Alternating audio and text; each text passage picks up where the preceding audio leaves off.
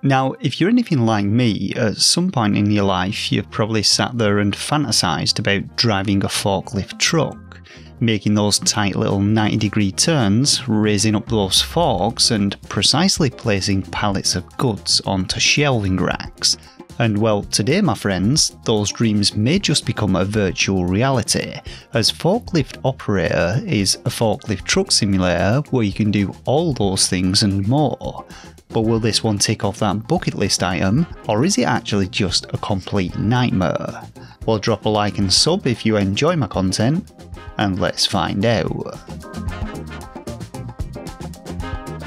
Now, no storyline with this one, so we're getting right into the action, but right from the main menu we get a glimpse of our fiery beast as it sits atop a rotating turntable, giving us a good old look at it in all of its pallet lifting glory. So far as the game modes go though, we get two of them, those being career mode and arcade, and I'll get onto the arcade mode shortly. But career mode opens up with an optional tutorial directed by a bearded Elon Musk, giving us a brief rundown of the game's control scheme. This, ladies and gentlemen though, is where the first of the game's issues become immediately apparent, as rather than have you accelerate and reverse with the triggers like any normal game where you're driving a vehicle would do, instead you control everything with the left thumbstick. Holding forward on it drives you forward and turns you left and right, which doesn't work at all for short tight movements, and it's overly sensitive once you get going, making driving in a straight line an absolute nightmare. But it gets even worse, as to reverse you need to first press in your right thumbstick to switch into reverse, and then you hold forwards again to actually reverse, which is a complete mindfuck and less than intuitive to say the least. Anyway, once you've swerved your way through this tutorial, or failed it as I did, you can then dive into the campaign mode, and this one is made up of 3 different locations, each with 5 missions, or so I presume, as I lost my shit with the game after about an hour or so only managed to complete the first 3. As you'd expect though, the game has you shifting pallets from one location to another, and upon starting each mission you're given a brief from Musk detailing the objectives and breaking down your paycheck of it, with each having a couple of bonus objectives for completing it within a certain time limit and not smashing into shit. Now, my first mission was a relatively simple one: remove some pallets from the back of a truck and place them onto some racking within the warehouse. And right away I got to experience just how frustrating the control scheme really is, as it took me about 5 attempts just to slip my forks beneath the first pallet. To help you out with stacking these pallets, the game provides 3 different camera angles, with the first person view being ideal for lining up your forks and slipping them in the goal, the third person view helping you gauge your surroundings and not bump into shit, though again rather questionably the camera doesn't automatically follow behind you and must be adjusted as you go along, and finally there's a top down view which is completely fucking useless due to the game's ceilings not actually being transparent. For the most part I just used the first person view though, but the third person did have its uses, particularly when driving from one location to the next.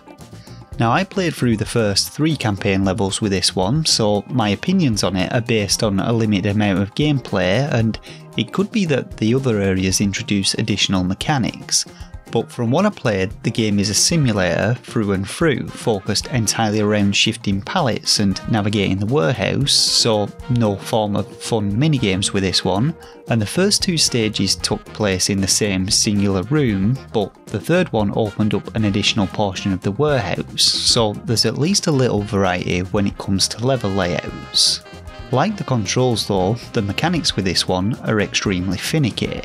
While attempting to pick up pallets, you need to line up your forks exactly, as any misalignment will result in you hitting the sides of the pallets, stopping your forklift dead, and this only accentuates those control issues, as your forklift has very little power, so you can't just force your way in, and instead must switch to reverse and then drive forward and try again. Raising and lowering your forks is performed by holding the R or L buttons, and you're able to tilt them after lifting them with the ZL and ZR buttons to add some additional stability to loads, but the physics are pretty off in this one, so pallets don't really have any weight to them and taller loads will still shift whilst being transported. And when it comes to dropping them at the destination, indicated by a green outline, this too is incredibly picky, requiring very precise placement, and it often took me 8 or 9 tries for it to actually register, meaning the time limit bonus was pretty much out of the question. One final point is that if you accidentally knock them off whilst reversing out, you're pretty much screwed and will fail the mission if the pallet topples over, so just a bit of bonus bullshit for you right there. Now, for your efforts, you're rewarded with a wad of cash, which can then be spent on respray jobs for your forklift or to unlock 2 new forklifts. Though these are relatively pricey and you'll likely have worked your way through most of the game before you can actually afford them. But another baffling decision by the developer was to include vehicle damage, which degrades the condition of your forklift as you bash into stuff and comes at a cost to repair it, which at nearly $500 for a 16% repair basically ate up everything that I'd earned by completing the first level. Now, finally, to touch on the arcade mode, I had assumed that this one was going to be like a free play mode where you would get to select a level and layout and then try and beat a high score on them. But instead we get a no holds bar smashathon where the objective is to simply knock as many pallets off the shelves as you can in an allotted time period. But it's a lot less fun than it sounds, and I actually ended up getting this pallet stuck on my forks, which admittedly I used to my advantage as a battering ram. But yeah, you rewarded a bit of cash depending on how well you did, and like the career mode, your score for this level is submitted to the online leaderboards, which surprisingly appear to be pretty dead at the moment. All in all though, real Forklift Operator turned out to be a little disappointing to say the least. While the visuals are pretty decent for a Switch game and I didn't experience any real performance issues, the audio is pretty bog standard with an odd choice of soundtrack featuring some stock dance tunes, but it's the moment-to-moment gameplay which really lets this one down, with all of the issues that I mentioned making for a gameplay experience that is definitely more frustrating than it is enjoyable. Now, if you're still looking to fulfill your dreams of being a forklift truck driver, I recommend checking out Forklift Extreme, which handles a lot better so far as the control scheme goes and features some fun but challenging gameplay mechanics and a bunch of different mini games to partake in. But that though folks is about it for this review. Hopefully you found it helpful, and if you did, drop a like to show your appreciation and consider subscribing to the channel for more Switch related content. For now though, I just want to thank you all once again for watching, and until next time,